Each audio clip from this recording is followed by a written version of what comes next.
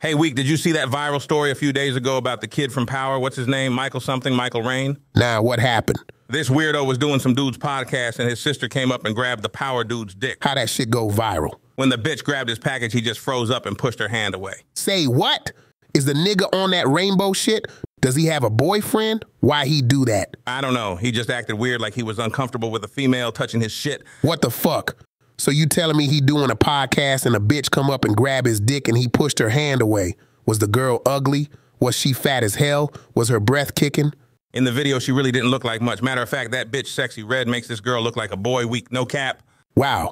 Ain't that the nigga 50 Cent actor? Facts.